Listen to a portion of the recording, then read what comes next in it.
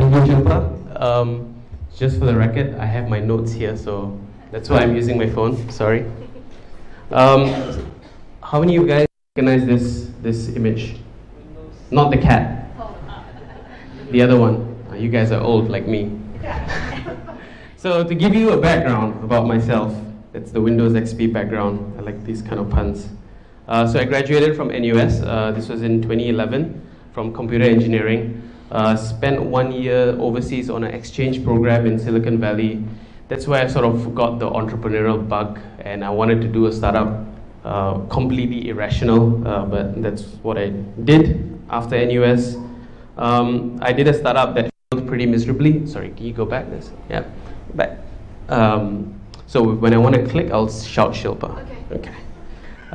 So I did a startup right after college, which didn't do well. Then I ended up winding that down, joining Redmart, the e-commerce company in Singapore that does groceries, until it got acquired by Lazada and Alibaba. So I learned a lot of things there. And I'm not really, and now obviously I'm doing another startup, but I'm not here to talk about that. The main thing I want to talk about is this, which is the first startup that I did. And since it's about fuck up nights, this is one of my fuck ups. So I want to share about why did this startup fail, right?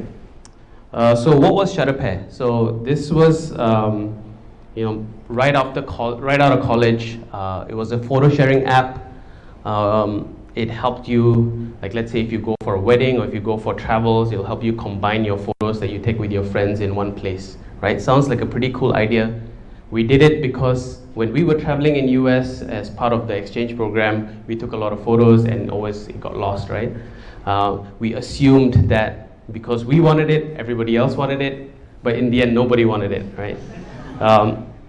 And like our friend earlier, we got press. It was in Tech in Asia, so we felt like, yeah, we've made it. But there's tons of reasons why we actually failed miserably. Here's the first one. That's my family. I love my family. My family loves me, and I'm incredibly grateful for all their support. But one of the things that they did, I'm not faulting them. This is just something that I learned in hindsight. They want, your family and people who love you, they want you to be successful. So they'll always be telling you positive things. So when we launched Shutterpair, and I told my family and my friends, hey, this is the photo sharing app, they're all like, yeah, this is awesome. This is the best thing ever. Nobody used it. My mom was the most active user, and she doesn't really know how to use a phone. So that was lesson number one, right? Listen to the right people, talk to your users. As much as possible, avoid telling your friends and family what you're working on if you're doing a startup, because they will tell you this is the best thing in the world, but actually it's not. You want people to tell you why it's not a good idea. Next mistake that we did, and this was how many of you guys and girls have heard about lean startup, or the idea of pivoting, finding your hypothesis, putting out there in front of customers, testing, validating, iterating. So we did that for Shutterpair, but we missed out one key ingredient, which is talking to customers, right? So we thought we did, and we would talk to our friends, we would talk to our family, right? Back to the previous point, but they're not the end users. And what would happen, a typical day in that startup would be, you'd come into work, we would think of a hypothesis oh, why is this not working? We'd build it, and then we'll change the product, and then 1 week later we realize, oh, it's not working, and then we'll do it again. So we just constantly kept pivoting, and in the end we couldn't, that's one of the reasons why we failed. Shilpa. We wish we did this. We were literally I'm not listening. We got pretty good. We had advisors back then. One of the advisors, the first time we told him what we're doing, he said, stop wasting your time. There's so many freaking photo sharing apps out there. What are you doing wasting your time? But we are no, nobody has owned the market. In the end, we got owned by Facebook, WhatsApp, Dropbox, big players with lots of money. We were okay product, in a very, very crowded space. This is something that, another reason why we fail. It's important to, you'll get a lot of advice for whatever that you're doing, whatever you're trying to achieve. One hard part is getting past your own distortion field. Like you somehow feel that, he's nodding because he has it as well. So you sort of feel that this doesn't apply to me, right? I have a vision of the future, and you sort of surround yourself in this bubble. And it's really hard to dissect which advice you should listen to and which advice you shouldn't. So sadly, I don't have an answer, but I wish we had listened to the right advice back then. Another reason why we failed. Most people would tell you that, if you have a team full of coders, you're solid, right? You have the most important thing, especially in a tech company. So we were all engineers, and we would just come in, we'll write code, nobody would do BD, business dev, nobody will talk to users, we'll just ship out feature after feature after feature. And that's another reason why we fail, because understanding your customers, building for them is the most important thing. Coding or technology is just a means to get there. This is something that we didn't understand. Another thing that I learned, in retrospect, why we did this, sometimes even now, why we tend to do coding or whatever else, is we tend to do things that we are comfortable with, right? I was good at coding, so were the other guys, so anytime we face with a problem, let's just ship out a new feature that will solve it. So that's something that I think very hard about nowadays. I constantly ask myself, am I doing this because this is the most comfortable thing for me to do right now?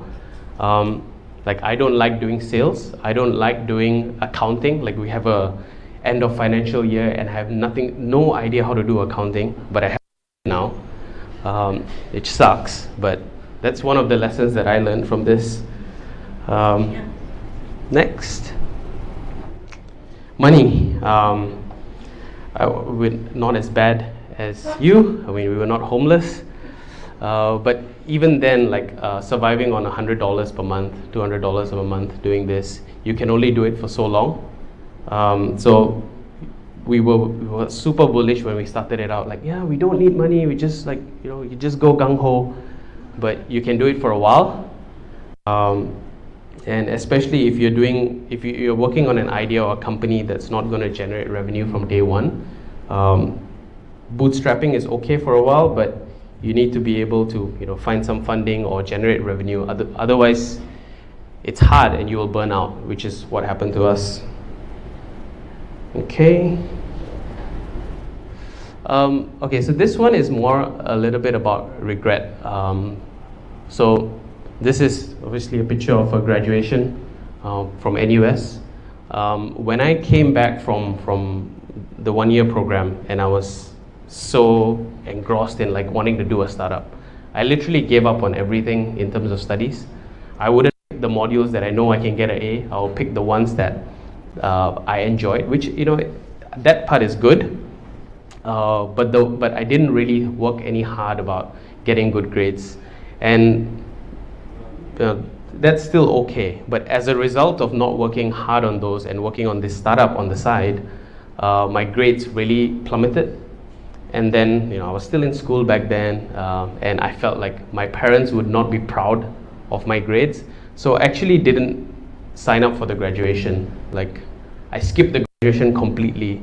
And this was the one time where my parents were so upset that my mom actually cried. So the takeaway for this is, the same friends and family who care about you and support you, sometimes you got to think about them as well. And I was honestly just thinking all about,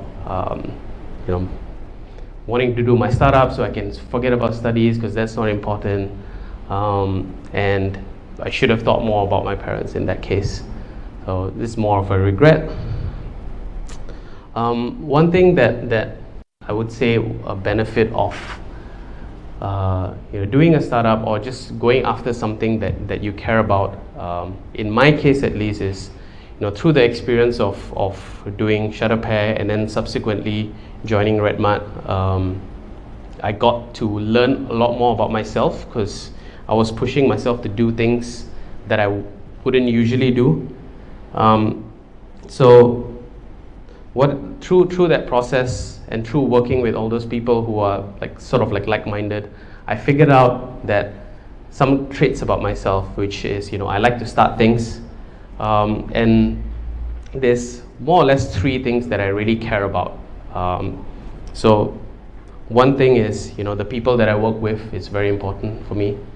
The other thing is, I like technology. I'm a geek, so it has to be something around that.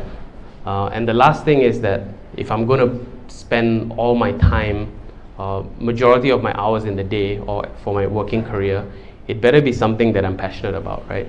And I loved my time at Redmart. It was an awesome team. It was working on technology. I learned a ton.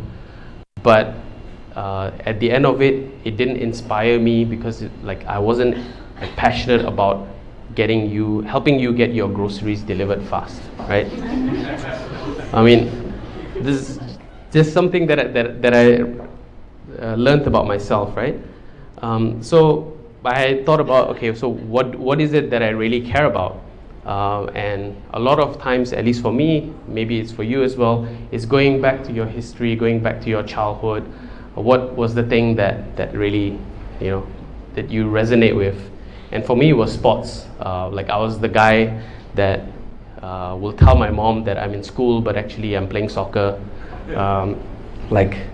She would when I come back home, she'd be like, what's going on in your classes? How come your shoes are always dirty, and how come you're always so smelly from coming back from your lessons?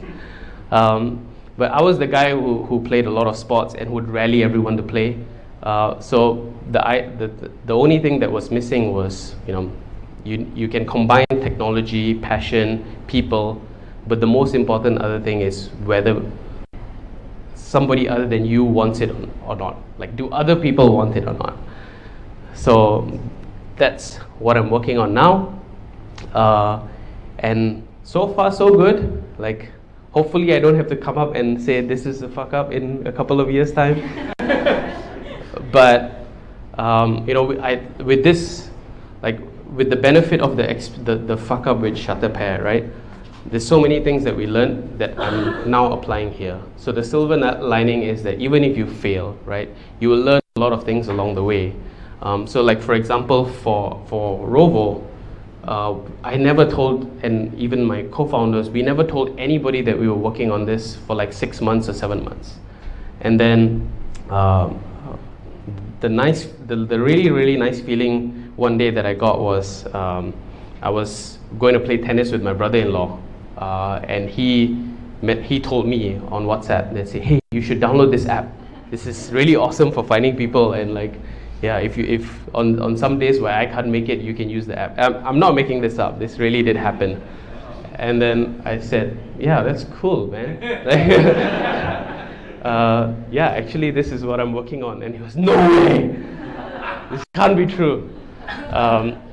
So yeah, that's the last piece of bit that I have to share.